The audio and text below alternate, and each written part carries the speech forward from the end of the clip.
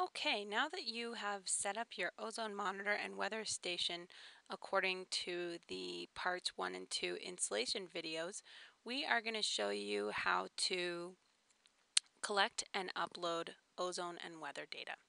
So go to your laptop's desktop and click on Shortcut to Data Display Application. This will bring up the data display and uploading program. So to set everything up correctly, go to Settings and select Device. If you have your weather station already set up, you're going to want to choose GO3 with weather data. If you don't yet have your weather station set up and want to upload ozone data only, click on GO3. I have my weather station set up, so I'm going to click on GO3 with weather data and say OK. Then go back to the Settings menu and select Connection Settings. This will set the communication port that data is coming in from the ozone monitor. So I know that I have my ozone monitor connected to COM1, Communications Port 1, which is typically the serial port.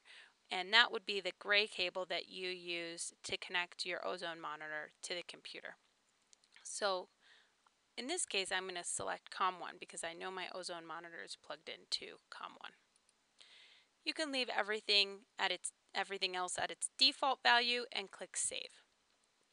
Then go back up to Settings and set the weather connection settings. So I know I have my weather station plugged into COM3, so I'm going to choose COM3 and click Save. Now we're ready to start collecting ozone data and weather data.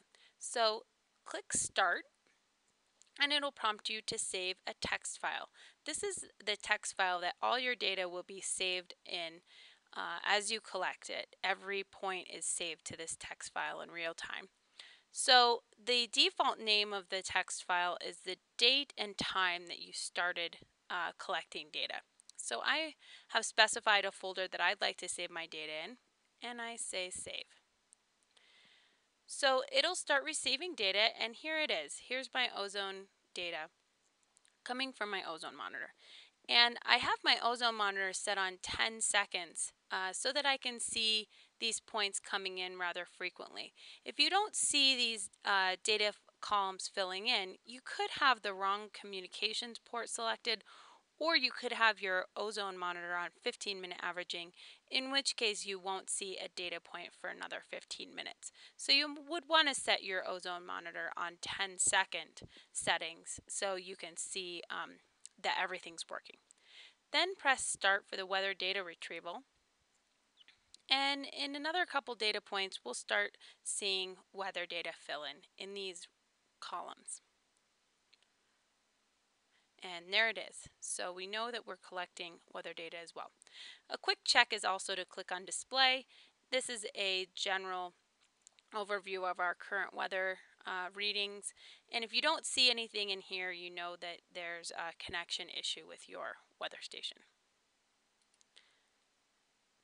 Now we're going to start uploading data. So we're going to go back to Settings and Upload Configuration. This should already be filled out for you, but if it's not, you're going to put in GO3 for your instrument model, GO3, O not a 0, that's very important, and the serial number, which you can find on the back of your ozone monitor, and click Close. Then you're going to press Start, and that will give you a green on, and it'll tell you the last time and date that it uploaded data. If you see an upload error pop up here, it'll say 1 or 2, however many times it's tried to upload data and failed. That will probably mean that you are not uploading your data and something's going wrong. It may be as simple as the computer is not connected to the internet, so check that you have the computer connected to the internet, and if you still can't figure out what's going on, go ahead and go to Help and Send Error Log to GO3 Tech Support. Click on that, and that will send us an error log. In this case, it failed because I don't have any upload errors. But if you do have upload errors, this will send us a log of your errors so we can figure out what's going on.